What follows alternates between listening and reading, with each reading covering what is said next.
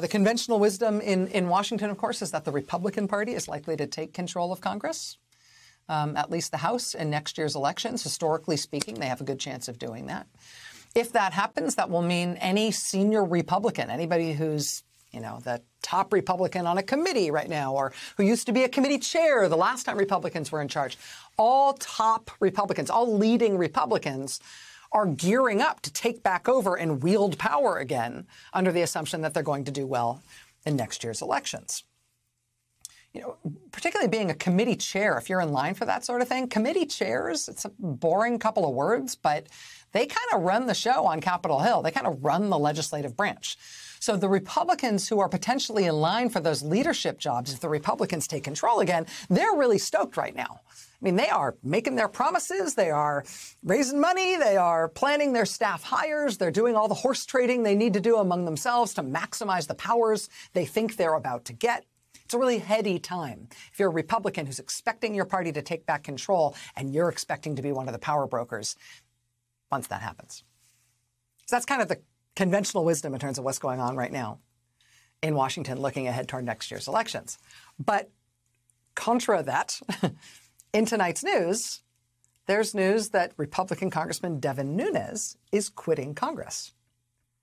Now, he is definitely one of the people who's in line for a major gig if Republicans win the elections and do well next year. I mean, the last time Republicans were in control in Congress, Devin Nunes was chair of the incredibly powerful Intelligence Committee.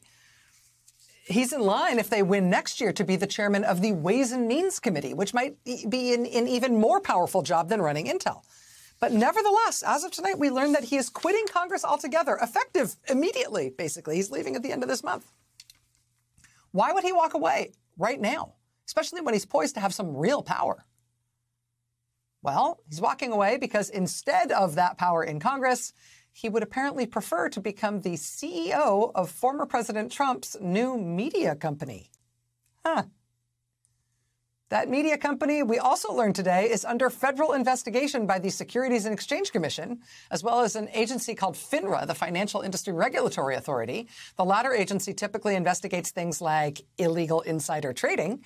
The other agency, the SEC, appears in this case to be investigating whether or not the whole Trump media launch might have been illegally structured as a way to raise hundreds of millions of dollars.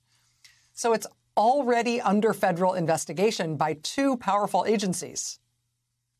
Naturally, you'd give up one of the most powerful jobs in government to go do that instead. That's not weird at all. That doesn't suggest anything weird about the perceptions of corruption adjacent to government service in this country.